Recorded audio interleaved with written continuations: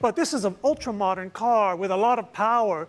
So yes, we were able to reintroduce some of the issues like this iconic hood bulge that's on the 240, but it has very graceful forms around it, expressing the power and the silky power within. You cannot make a Z without the scooped out headlamp. And actually, we thought about how to make the headlamp feel like tomorrow, but also invoke some memories. And what we took inspiration from the special version that came out a couple of years later, where they put a clear lens on the 240.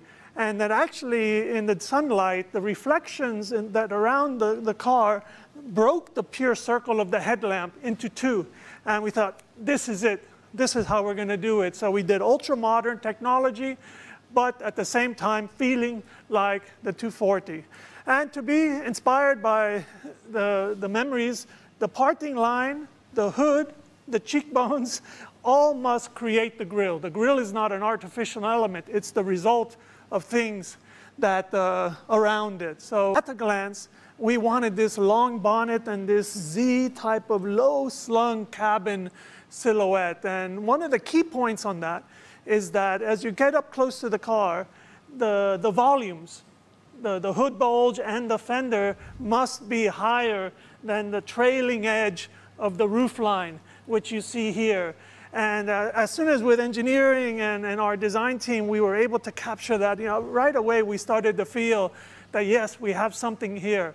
And naturally, because our engineers, even in the beginning, were telling us, giving us hints about how this car would really run, we wanted this low center of gravity. Luckily, the roof line gave us that, but then we introduced the katana sword, and also this lovely sculptural crease line that is also tapering down, which allowed this car to feel like a cat that was ready to pounce.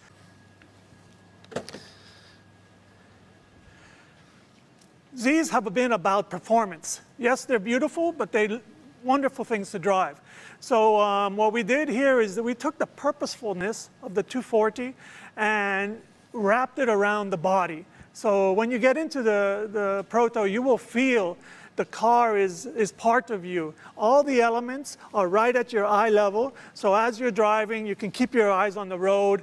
And we've introduced modern era things. We have a full digital meter. And of course, we have our information in the center.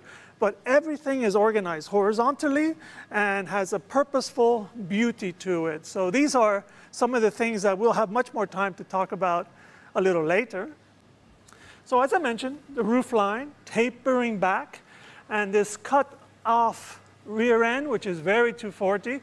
But about 31 years ago, my first trip to Japan, I opened the studio door. I just joined Nissan, and 300Z was a clay model in the studio. And actually, I wanted to go home and restart my life because that was so modern, I couldn't believe it. So naturally, some of these sensual, simple elements and this sense of high-tech is very much 300. But in the Proto, we use the capsule element from 300.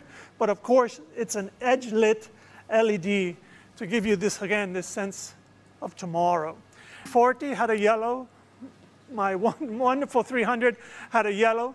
But at the 30 years ago, the technologies with the paint really created a situation where the designers had to desaturate the yellow for the 300Z.